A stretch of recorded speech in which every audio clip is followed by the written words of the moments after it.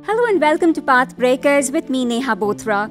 On the show is a very special guest who is also known as the Dean of Valuation. He's one of the greatest professors in the world of finance.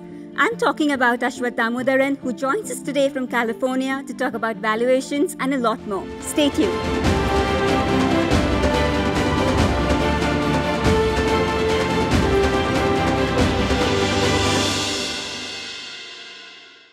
Professor Damodaran, thank you so much for joining us on Pathbreakers. Very grateful for your time. You're welcome. Professor, you came to California in '79 from Chennai. India was a very different place. Chennai was a very different city. How was it coming to California at that time? Culture shock. I mean, it was in fact, you could think of two cities at opposite ends of the spectrum. Chennai and Los Angeles would probably have been those opposite ends. I mean, I went from a city where TV had just come out, 3 years before, and what you watched was I Love Lucy and agricultural shows to the heart of, entertainment and 24-hour TV. So it was a cultural shock, but I was young, and young people adapt, and I adapted to the new circumstances. And you decided to study finance. I actually did my MBA, and I had no intentions. At that time, I had no long-term plans. I thought a year ahead and essentially said, I'm going to get my MBA, and then we'll see what happens. Mm-hmm. What led you to actually pursue a career in teaching? I mean, at that time, investment banking boom had just started. I think you too were headed towards a career in investment banking. What made you rethink your decision? Shows you how the big decisions in your life are often made on accident, because it was actually I think the very last quarter of my MBA program. I think I had a job lined up at an investment bank. And as you said, it had been on the ground floor of what was then going to be a huge growth business. And I needed money because I was running out of cash. So I agreed to be a teaching assistant in an accounting class. I don't even like accounting. And I walked into that first session, and 15 minutes in, I knew that this was what I wanted to do with the rest of my life. I tell people, look, there are moments in your life where you get, I'm not even sure how to describe them, but messages from God saying, this is what you are meant to do. I'm not saying I'm a vessel for religious messages, but I knew then that this was what I wanted to do with the rest of my life. So after that session was done, I walked up to the finance department. Now, as I looked across all of the different classes I'd taken, finance seemed to be the most interesting, the most fun. I walked up to the finance department and said, I'd like to do a PhD, because that was the entry to being a teacher in finance. I'm not a professor, I'm not a researcher, I'm a teacher first and foremost. And that was my entry point to teaching. Mm-hmm. That's very profound, and the fact that you stuck to it for 4 decades and more. In the interim, you never wanted to explore a career in asset management. You are the guru of valuation. And is that a thought that never crossed your mind? I think, even if you take a first level economics class, you're told the objective in your life is to maximize utility. It's not to maximize wealth. It's not to maximize income. It's to maximize the happiness you feel over the course of your life. I have a job I love. I don't even describe it as a job. I have a passion that happens to be my job. There is no day that I wake up and say, I wish I didn't have to teach today. When you have something that truly brings together your passion and your livelihood, why would you ever want to go explore something else?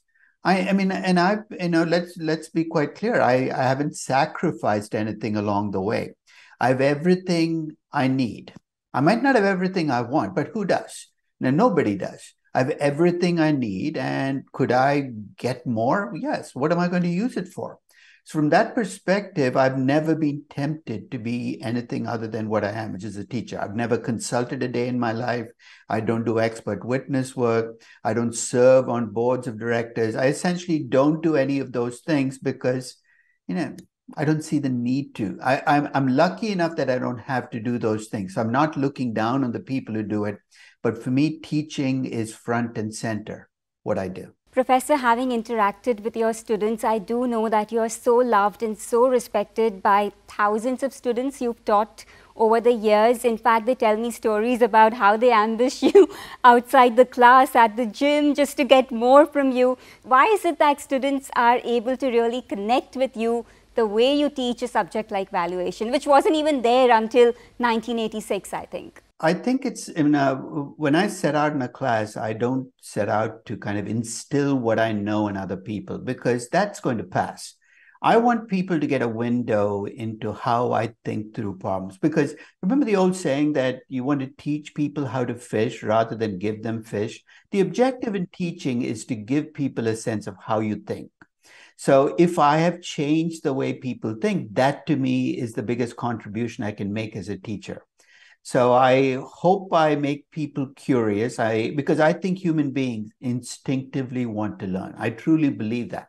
Hopefully they rediscover that in my class and they can go out and find their own curiosities and come up with their own solutions.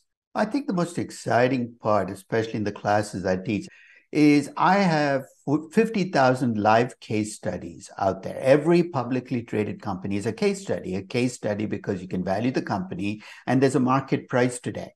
So it's fascinating for me to value a company in real time and see how it plays out. It does mean that in hindsight, you could be wrong. I mean, I valued NVIDIA a few weeks ago. I came up with $410 per share. Today, it's trading at 500. I'm getting emails from people saying, what did you get wrong? I am not upset or worried by that because I think the exciting part of doing this is having it happen in real time and see how the market evolves over time. So it I think adds to the excitement. So I'd rather look at things happening rather than things that happened 10, 20, 30 years ago. And luckily I teach in a discipline where I'm able to do that in real time. The current world is very volatile, and of course uncertainty is a feature of investment. But how do you look at valuation in current times? There is so much data to analyze and there's a lot of information available. But how do you join the dots to come up with a valuation that is sustainable considering the kind of disruption we keep seeing? I'm going to push back on the notion that we live at a time of extreme uncertainty. Do we? Do you think the people who came out of the Second World War faced less uncertain times than we do? Or the invention of the automobile and how it changed the way people live, or electricity, or the original factory system? I don't think we live in special times. Each generation likes to think it's special. You know why we feel that we're in more uncertain times? Because everybody's prom becomes everybody else's prom. Over the last weekend, we had a hurricane, or at least rumors that we're going to have a hurricane in Southern California, where I live. And I received calls from my family in India saying, are you okay? We heard about the hurricane. In 1981, if there'd been a hurricane in Calcutta, forget about Southern California, you probably wouldn't read about it in Chennai till 3 days after the cyclone hit. So I think one of the reasons we feel more uncertain is we're inundated with information on everything happening in real time, not just around us, but around the world. And I think that's making us very uncomfortable because as human beings, uncertainty makes us uncomfortable. So in a strange and contradictory way, our access to data is actually making us more susceptible to doing emotional things because we now feel we're more surrounded by uncertainty. And when you do, you behave in unhealthy ways. So when you look at a company today and you try and come up with a valuation for that company, how do you go about it? See, first, I think you need to look at the uncertainties you face and organize them. Not all uncertainties are created equal. I believe in putting uncertainties in buckets so you have a sense of what's going into which bucket. So it'll keep you from getting overwhelmed. I mean, I tell people, look, if you make a list of everything you're uncertain about when you value a company, it's going to run to hundreds of items. You're going to feel overwhelmed. Organizing it is the first step.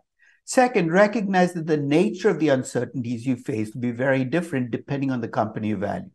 When I valued Zomato, the kinds of uncertainties I faced were very different than when I value Asian Paints, or when I value Grasum, or when I value, ITC.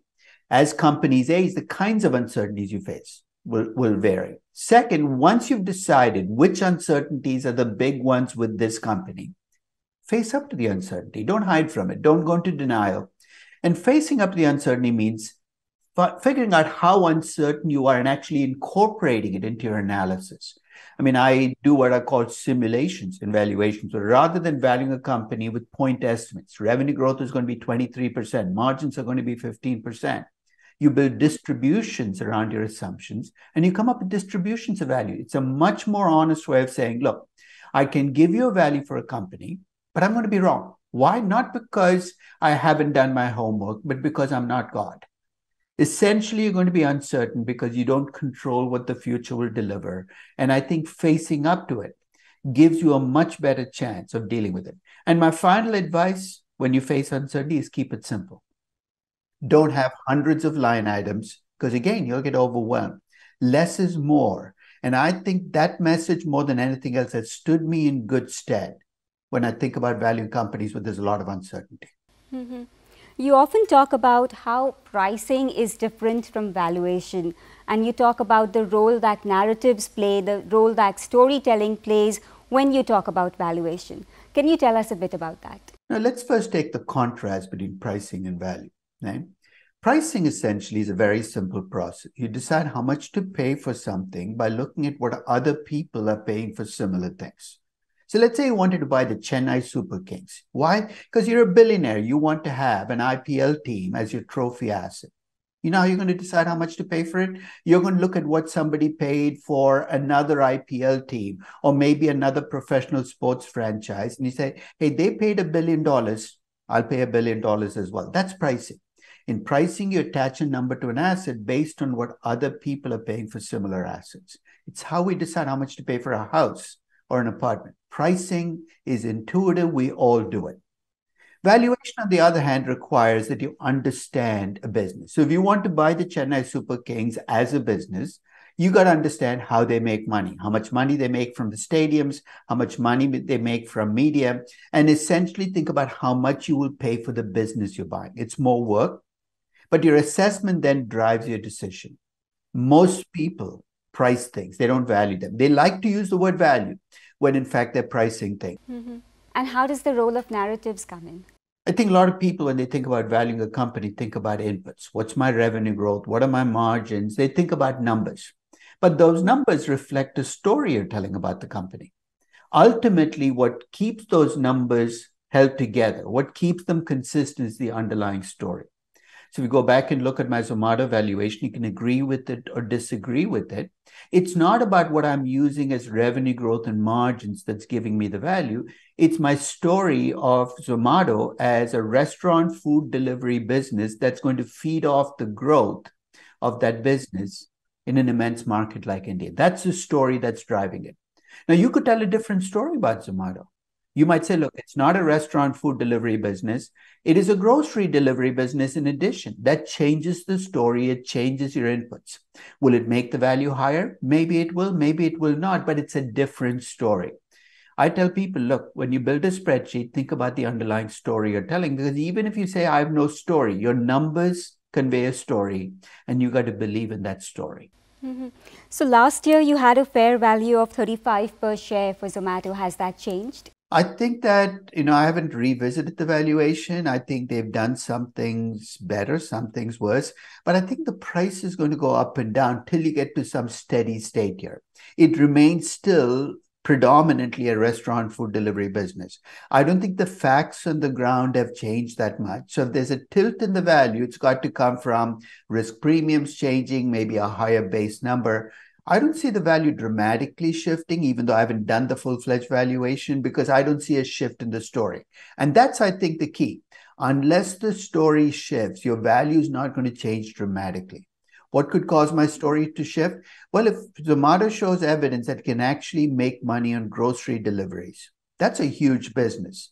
Then I'd be inclined to go back and revisit my story and valuation. I'm not stuck on my story and valuation. In fact, one of the biggest dangers in investing is falling in love with your own story for a company, in which case you refuse to look at the data because the data might contradict your story. I try, and that's all you can do, to try not to fall in love with the stories I tell for my companies, because unless you keep that feedback loop open, unless you're willing to change your story, you're going to be locked into decisions you shouldn't be locked into. Mm-hmm. Professor, in India at least, we've seen many of these new age tech startups that have seen a massive erosion in terms of their valuation after they listed on stock exchanges. What explains that? Is it because they haven't been able to keep up with the projected growth momentum? It's a loss of confidence. What do you think has changed in the story for the valuations to come up 50-60% from listing? I think one of the dangers of using case studies sometimes is you think that, so if I use the Amazon case study, you're saying, oh, this is great. Everybody should do this. We forget how many companies like Amazon in 1997 never made it to 2001 or 2002. For young companies to make it, lots of pieces have to fall into place. So when people accuse me when I valued Zomato of being too pessimistic, what I think they're missing is how many things have to work out for a young company to become a large successful company. I mean, I was awfully wrong on Paytm. And you can see what happens when you tell a story and management is incapable of delivering on that story, what can happen to your value. So I think that with young companies, I tell people you're going to be wrong 100% of the time because things will always happen that are out of your control.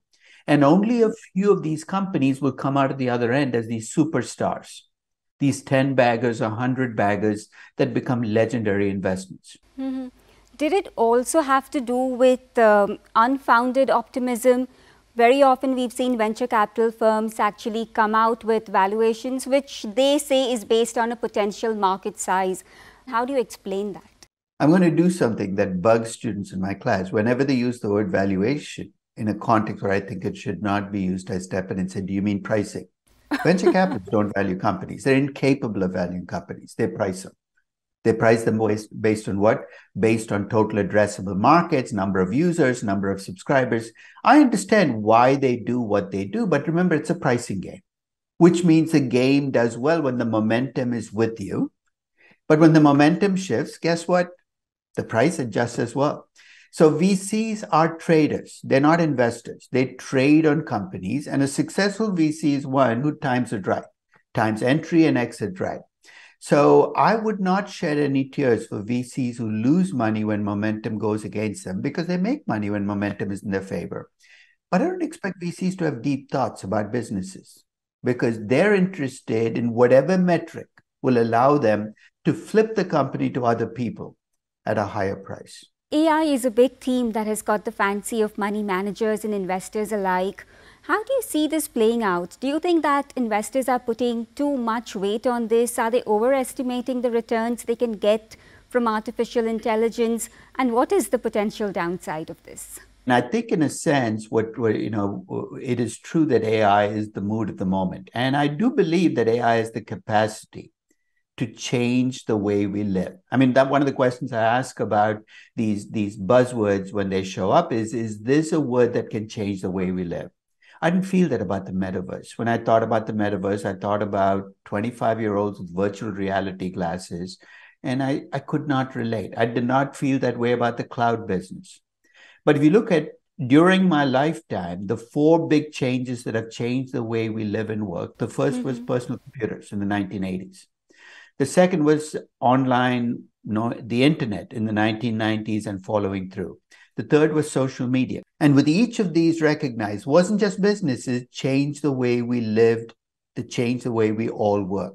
I think AI has the potential to change the way we live and work. So that's the good news.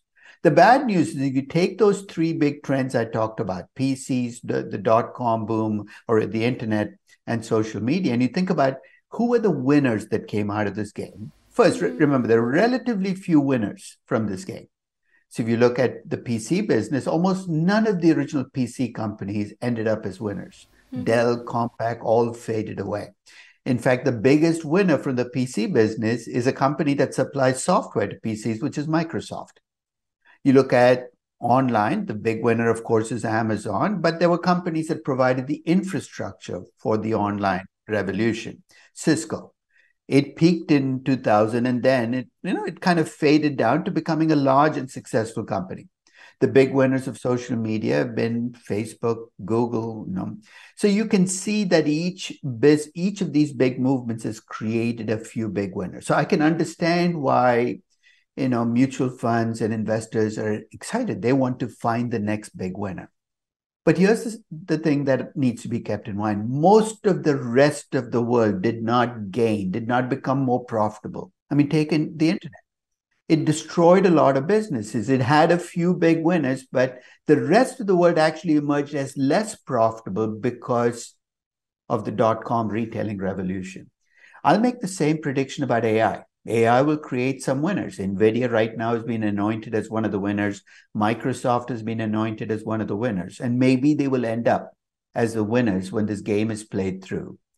But the rest of the world, I don't see how this is going to make a retail business or a grocery business more profitable. Kroger's, which is a grocery chain, the last earnings report talked about AI 8 times during an earnings call. I failed to see how bringing AI into the grocery business is going to make it more profitable. I know there are stories about how to reduce costs, but I was saying if everybody has it, nobody has it. If every grocery chain has AI, guess what's going to happen? Costs are going to come down across the board, but so will prices and so will margins. So 10 years from now, when we look back at AI, even if it succeeded as a major movement, I'll predict you're going to find maybe a handful of winners, a lot of wannabes, companies that tried to get on but never quite made it. Most of them will end up spending money. They will pay a lot of consultants, a lot of advisors for these AI tools, but they'll have nothing to show for it. A lot of people are going to get rich on AI, right? But they're going to be consultants, advisors, suppliers of services that they will claim will make you better. So you can predict because you've seen it happen with the other booms. It is predictable. I understand why companies will do it, but I'll also make the prediction for most of them, the payoff is going to be negative. Mm-hmm. There's also the debt overhang many of these companies have on the balance sheet.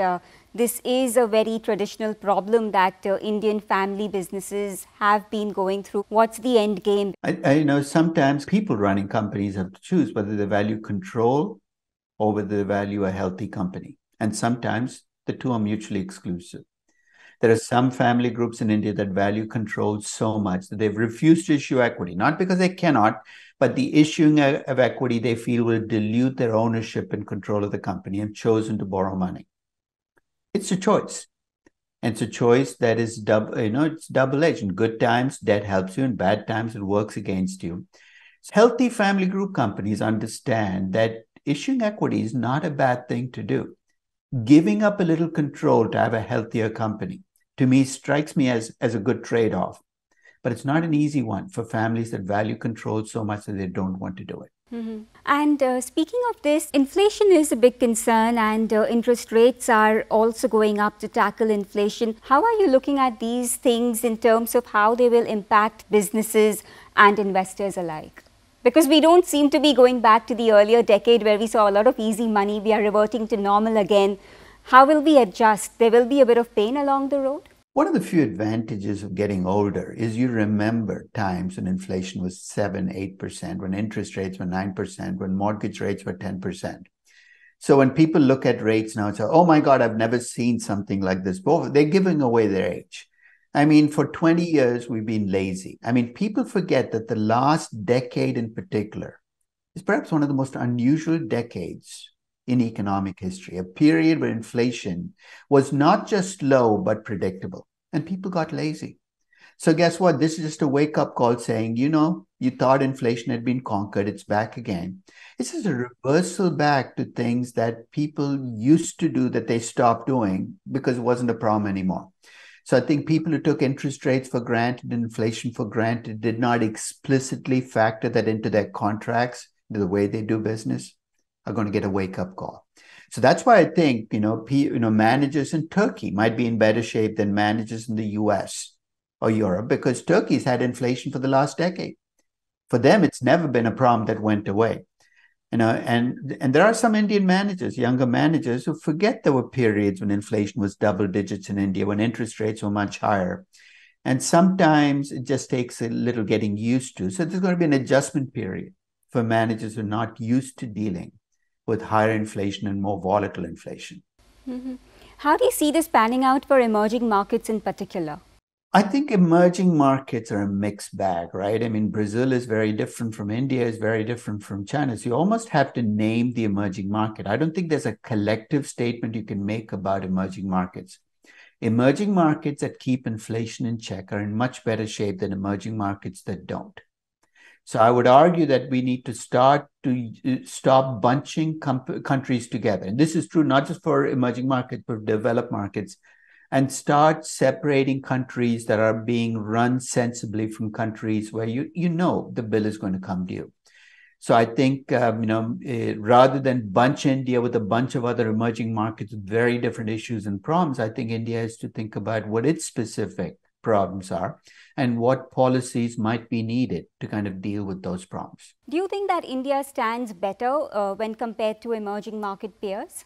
I think that is the consensus right now, right? If you look at the last 2 years, if you looked across emerging markets, India has been one of the winners because it's had a combination of healthy economic growth, lower than it might have been, but still healthy, and inflation that's not out of control. So far, India's pulled the trump cards out of the card deck. They've got a good hand.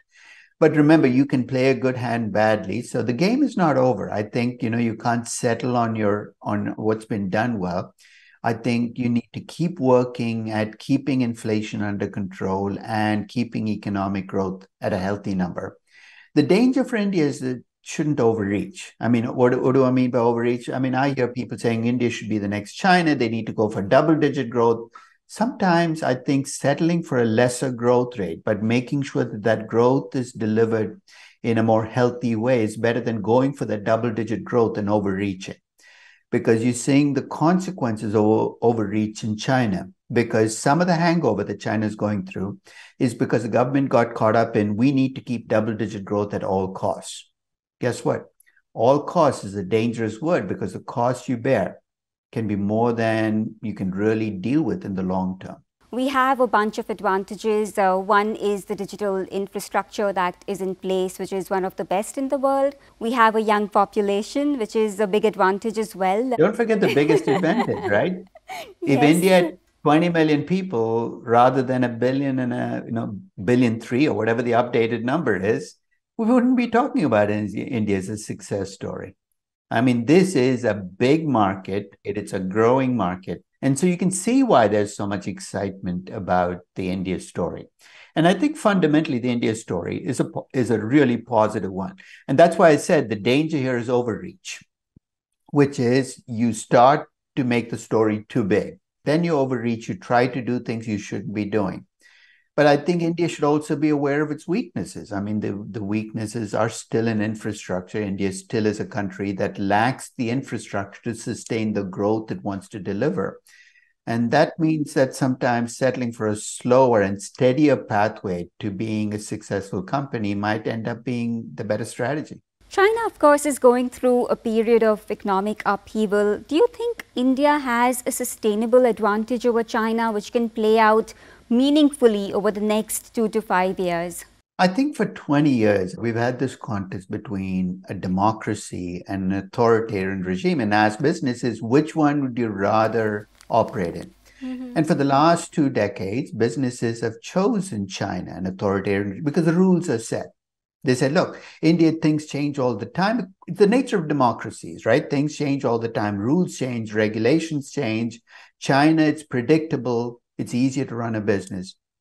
But the dark side of operating in a regime where a government basically sets the rules and there is no challenge, legal or political, to that view, is that governments can be capricious. The government that's on your side today can become your enemy tomorrow.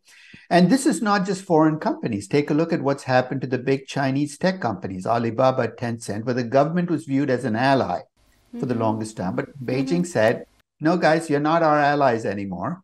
They lost, basically 60, 70, 80% of the value and their pathway to being trillion-dollar companies. So I think that businesses are recognizing, at least in the last 2 or 3 years, the downside of being an authority. So this is a moment for India, right? They can actually repackage the chaos that goes with being a democracy as chaos that's actually good for business in the long term, because it's risk that's continuous, risk that you can deal with, risk that you can manage, rather than this discontinuous risk that comes from dealing with an authoritarian government. So I think for the moment, at least, the balance seems to have shifted towards India on that basis.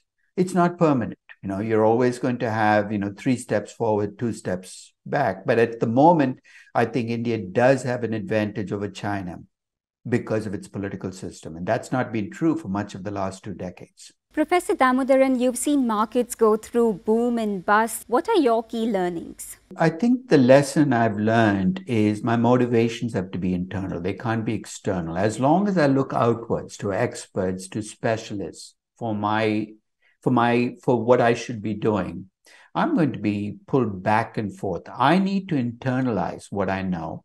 And I tell people, and this is going to be very strange advice, we read too much now. We think too little. I think we need to start to go back and think about questions and answers and try to reason our way through. And if it's the one lesson I can take away from this is as long as I'm comfortable with my own decisions, it doesn't matter to me what other people think about my decisions. It's not their problem, it's mine. What have markets taught you as an investor? That the markets are bigger than any of us. So in markets, people talk about, Warren Buffett, telling you what the market's doing. I think that in a sense, we've got to recognize that markets are, if you think about markets, the market is essentially a consensus of the entire, millions and millions of investors coming together. So it's an amazing instrument for delivering that consensus message. And I think if nothing else, I tell people, look, I can disagree with markets, I can think they're wrong, but I should always respect markets, and I always do. So when you're too quick to jump to the conclusion, the market has gone crazy, the market is wrong, I think you're missing a chance to step back and say, what is the market seeing that I'm not seeing? Professor Damodaran, thank you so much for joining us. I appreciate your time. Thank you for sharing your views and insights on Pathbreakers. Thank you so much. Thank you for having me. That's all we have time for on this edition of Pathbreakers. Many thanks for watching. Goodbye.